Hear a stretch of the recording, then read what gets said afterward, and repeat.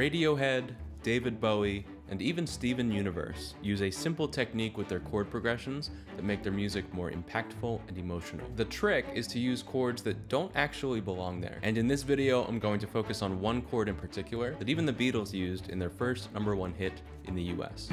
I recently made a video about a book called Japanese Music Harmony, which is not as unrelated as it sounds, just bear with me. In the book, Kayano Chino lays out a theory for why Japanese anime and J-pop and video game music has a unique sound. The book is basically about how to mix and match different keys, and Kayano outlines 3 different categories for how to do that. Today, I'm going to focus on the first and simplest one, which is called Relative Multipolar Tonality. But to show you that it's not just Japanese composers who do this, I'll be using examples from American and British pop music. Usually when you play a song, all your notes and chords come from a single key. So in C major, these are our notes.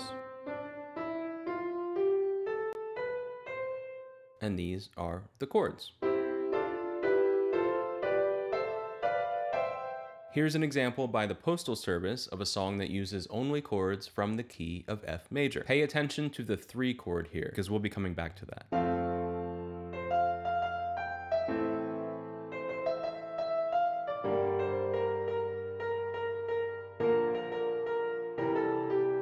With relative multipolar tonality, you mix and match the chords from your relative major and minor keys, hence the name. Relative keys are the major and minor keys that share all the same notes. For example, C major and A minor, which both have no flats and no sharps. The exception, and this is the main point, is that in minor, you can raise the 7th tone, called the leading tone, to lead more satisfyingly back to the tonic, or the home of the key. When you do this, you also change the 5th chord of the minor key from a minor chord to a major chord. So continuing with A minor, that would change the E minor to an E major. Technically, this is called the harmonic minor scale because of how it's used to control the harmony. But you'll find this 5 major chord being used in pretty much any flavor of minor fairly often. So in a normal major key, we're supposed to have a minor chord as the 3rd chord from our key, like in that Postal Service song, or like in this example from Aerosmith.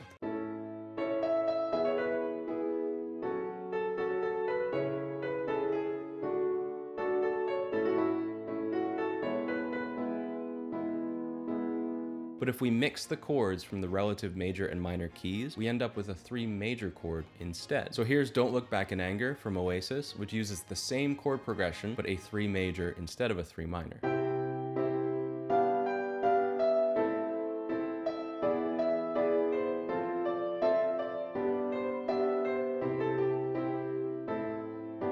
What ends up happening is that wrong note, that raised leading tone from the minor key, gives us this unexpected dissonance and this desire to pull forward into the next chord. In I Want to Hold Your Hand by the Beatles, the first 2 chords are the 1 and 5 from the major key. The second 2 chords are the 1 and major 5 from the relative minor key.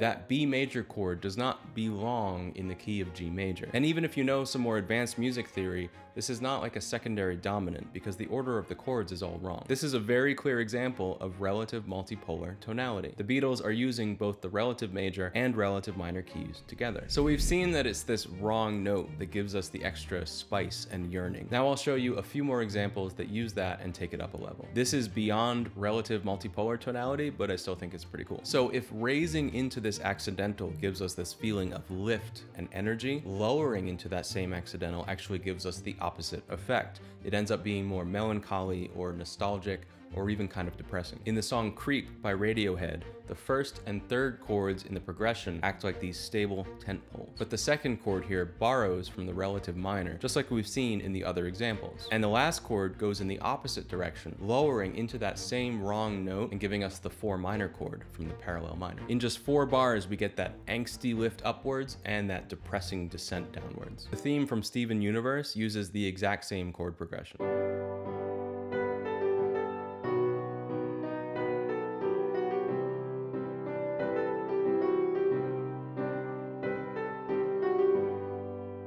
Space Oddity by David Bowie, which is probably one of my favorite songs ever, does this too. He even flips back and forth a few times between the 4 major and the 4 minor. So it keeps playing with that question of, is it happy or is it sad? Is it hopeful or hopeless?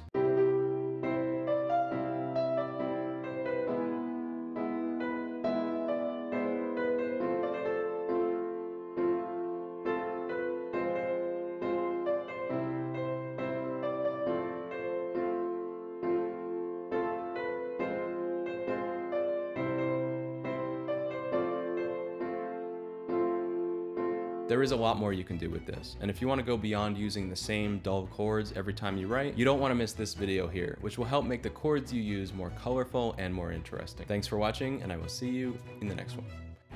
Today I'm going to focus